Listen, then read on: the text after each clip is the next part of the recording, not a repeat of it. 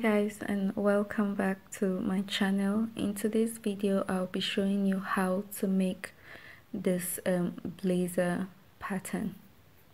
Now for this video we're going to be doing only the modification of the pattern, because you need to modify your pattern before you can actually draft the blazer. So here I've traced out my front and back bodice block. If you've not seen that video, I'm going to have it linked in the description box.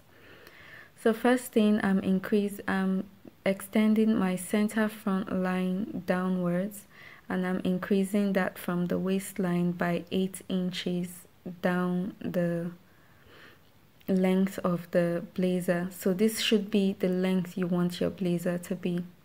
At the center front neckline, I'm going downwards 1/8 of an inch, and at the shoulder I'm going inwards by 1/8 of an inch as well, and I'm going to connect those points to make my new neckline.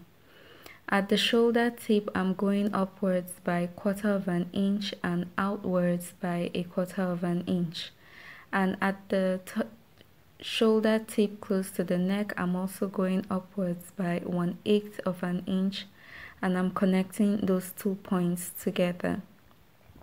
At the underarm, I'm going downwards by 1/2 an inch and outwards by 1/2 an inch, and I'm going to connect that down towards the dart.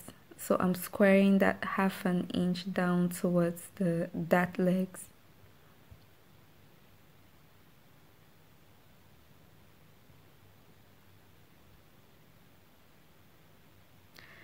Once that's done, I'm going to connect those points and draw in my new armhole curve.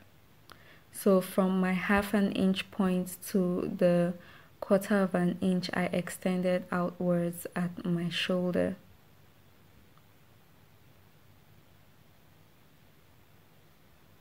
Now at the hip level, I'm going to put down 1/4 of my hip measurement. So if my hip measures 38 inches, I'm adding 2 inches to that just for ease, and I'm putting 1/4 of that measurement at the hip line, and then I'm going to connect that to the waistline of the blazer to complete the side seam.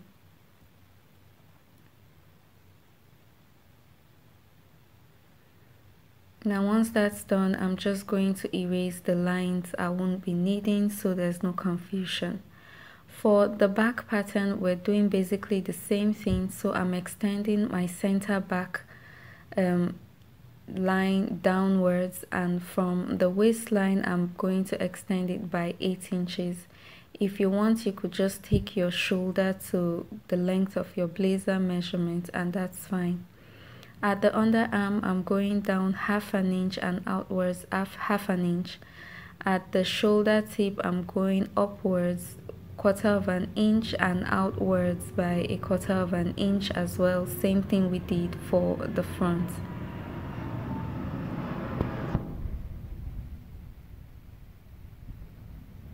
And at the neckline, I'm going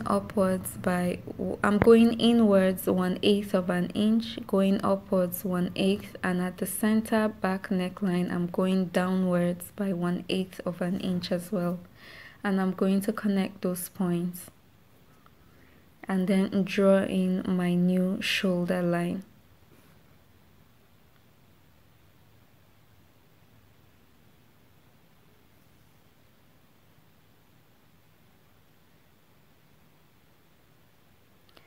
At the hem of the blazer, I'm going to square my line towards the side, and on that line I'm going to place 1/4 of my hip measurement. So here I'm just taking my side seam measurement for the front, because I want the back to be the same as the front.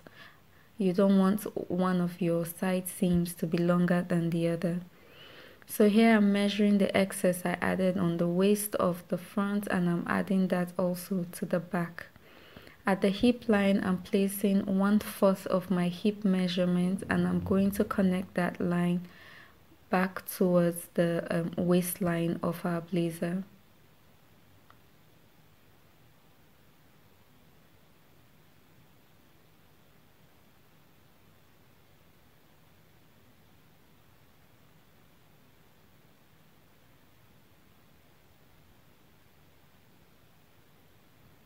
Once that's done, I'm going to erase the lines I won't be needing so there's no confusion. So here I'm just going to go ahead and check my front side seam, making sure it matches with the back side seam. So once I'm sure that matches, I'm going to go in and drawing my dart on my back pattern. So here I'm placing 1/4 of my apex measurement. If you're working with my basic bodice block that I've shown the tutorial on this channel, you just need to do this part, which is extend your waist dart from the top to the bottom of the pattern. So the waist dart from the waist down to the hem of the pattern is 4.5 inches, and my dart intake is 1 inch. So I'm placing 1/2 inch on both sides of my dart leg, and I'm going to connect those points to form my dart.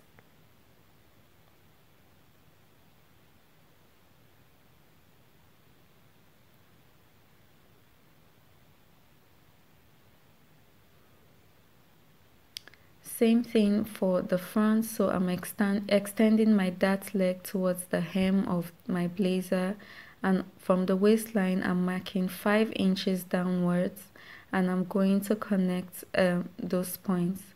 Now I'm just making sure my dart intake is 1 inch, same as the back. So I'm going to draw my lines from the top to the bottom of my dart. Once that's done, I'm just going ahead to check my waist measurement.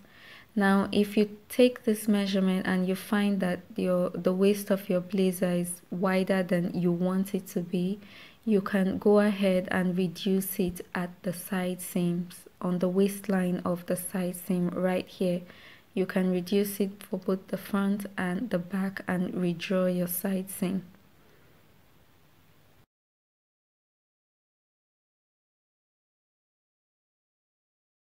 So the first thing we're going to do is we're going to extend the center front by 1 inch, and this will become a buttonhole placement, or the extension will be a buttonhole extension for the jacket. Now you want to decide where you want your break point to be. It could be at the top or below the waistline, but for this sake of this tutorial, I'm making it halfway from my bust point to my waistline. So this will become my break point for the pattern. Now from my shoulder line, I'm going to extend my shoulder line towards the center front, and on that line I'm going to mark 1 inch for my roll line. Then I'm going to connect that 1 inch to the break point at the buttonhole extension at the center front of my pattern.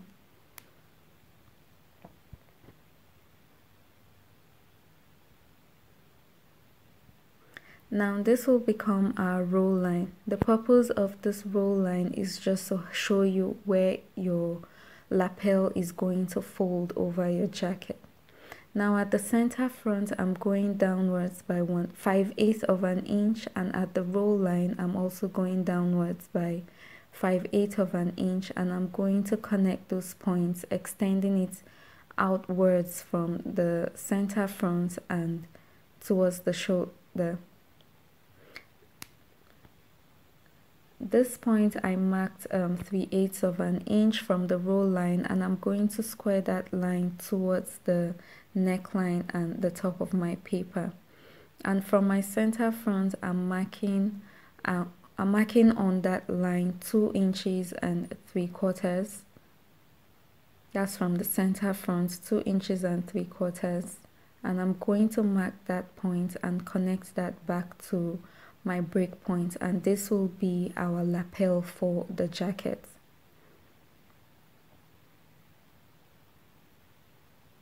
Now you can leave this line straight if you want to, but for the sake of this video or the sake of this tutorial, I'm going to curve it a little. At this point, feel free to design your lapel however you want it to be or what your design calls for.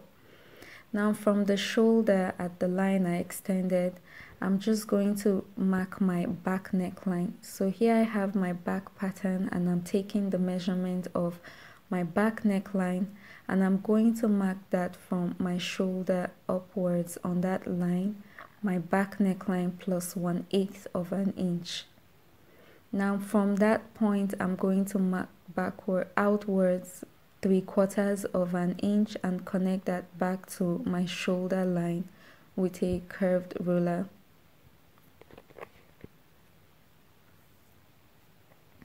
Now I'm just making sure that that curve marks my back neckline measurement, which is 3 inches and 1/4. And from that point I'm going to square a line towards the top of my paper and I'm going to mark on that line 2 inches and 3/4.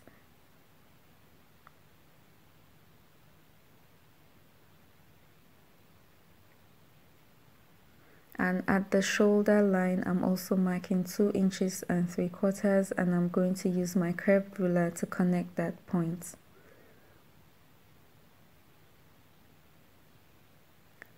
Now at my lapel line I'm marking from my center front 3/4 of an inch and from my lapel opening I'm marking upwards 1 inch.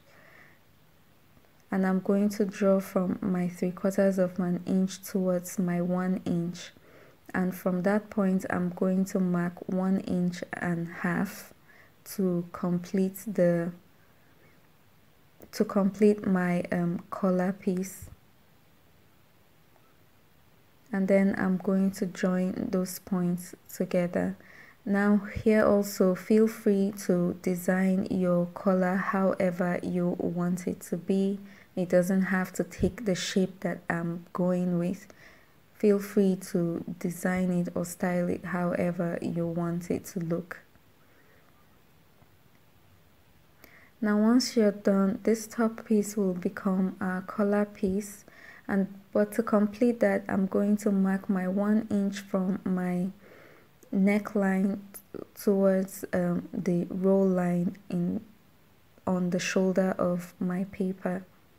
Now again, this roll line is just a guideline to help you know where your collar is going to fold over the jacket.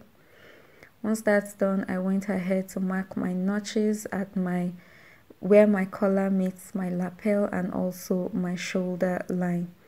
And I'm just going ahead to erase the lines I don't need so there's no confusion. And this will become a collar piece, and then the rest of the bodies of the jacket will become a jacket piece. Now to work on the facing, measure 2.5 inches or 3 inches from the neckline of your pattern. Here I made a mistake and marked from my roll line, and at my waistline I'm measuring 2.5 inches from my center front line towards the side seam, and at the hemline also I marked 2.5 inches, and I'm just using my ruler to connect those points from the hem of the jacket towards the shoulder. And once that's done, this whole piece becomes the facing of our jacket. Now moving on to the back jacket, all we need to do is just create our facing for the back jacket. So here I'm just going ahead to fold in my dart so it's out of the way. And then I'm going to mark from the neckline of the shoulder towards the armhole by mark 3 inches, and at my center back I'm going to mark 2.5 inches downwards from the neckline, and I'm going to use my curved ruler to connect those points.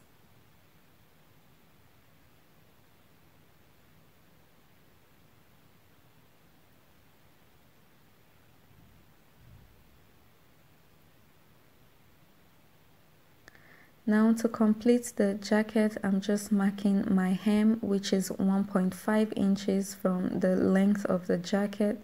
So I'm marking my 1.5 inch hem, and then I'm extending my side seam down the hem of the jacket.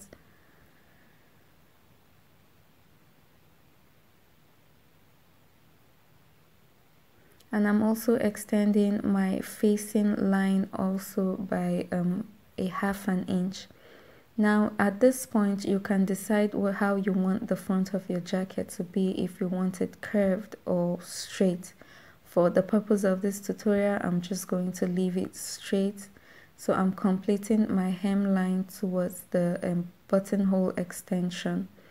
And for the facing of the jacket, I'm going to be making my hem at the facing just a half an inch.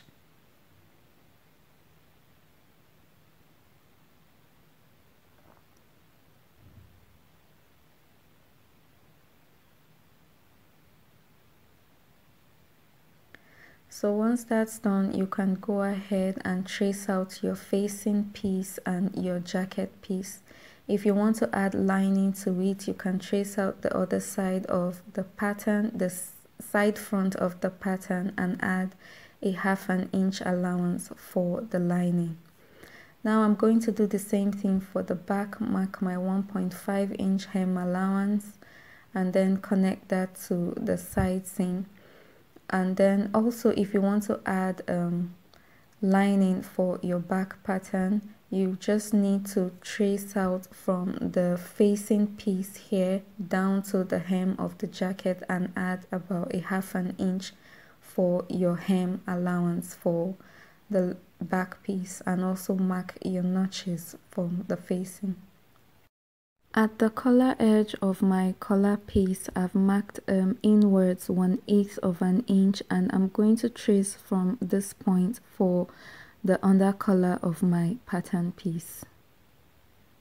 I've traced out my facing piece with my half an inch hem allowance, and I've also marked my roll line. Like I said, the roll line helps you know where your lapel folds over on the jacket. So I've marked my roll line. I like to mark all these in place so I know what I'm doing.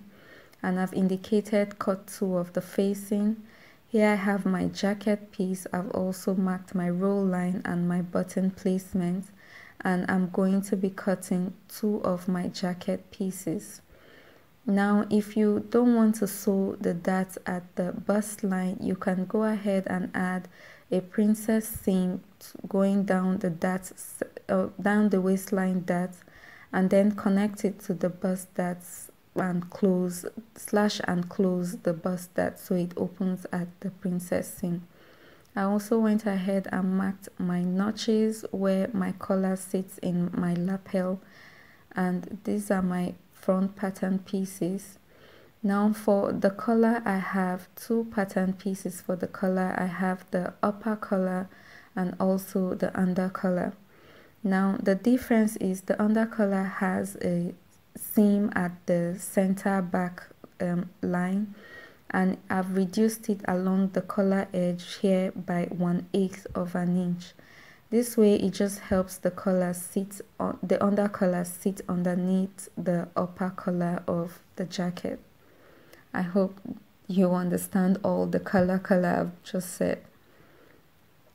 So I went all ahead also to mark my notches at my shoulder line and also my notch where my collar sits into my lapel for both the upper collar and the under collar. And these are all my pattern pieces for the front. Also for the back, I've gone ahead and traced out my facing piece for the back without the darts, and my center back is going to be placed on fold, and I've added my same allowance along the neckline, the shoulder, and the other side.